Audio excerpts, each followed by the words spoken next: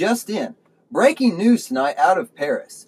We just found out that our nation's most ionically famous person, Chem chlorobutane, has been the victim of a nucleophilic attack.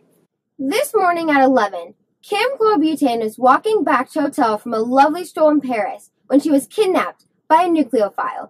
This was later categorized as an SN2 attack, orchestrated by an iodine ion.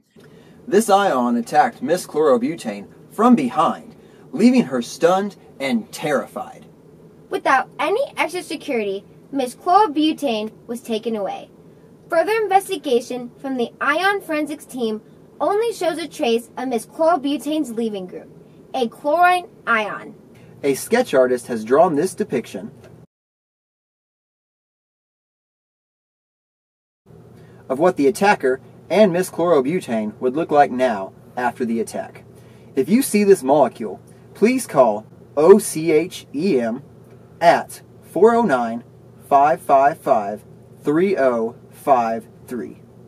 Our best police officers also think that the attacker may be posing under the name butyl iodide to disguise himself and Miss Chlorobutane as they are on the run. We will do our best to keep you updated throughout the night as more news about the scintillating attack of Chem chlorobutane comes in.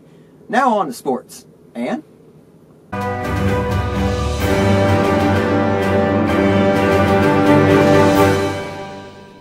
Tonight is the annual draft for the Organic Substitution League. As you all know, this year, the SN1 Supersterics have the overall #1 pick.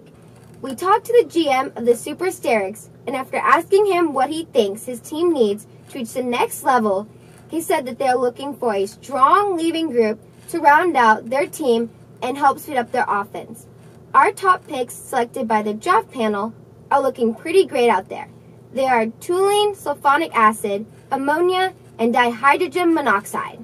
Our panelists chose these players because they are low in pKa, low in electronegativity, and are generally great weak bases.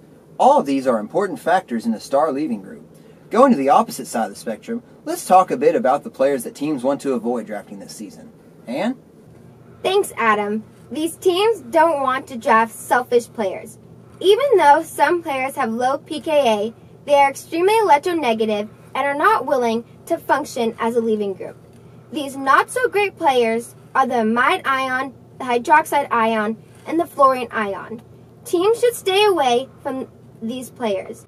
That's all for sports. And from all of us here at OCHEM News, we hope that all the teams receive the best leaving group to get the best chemical reactions this season.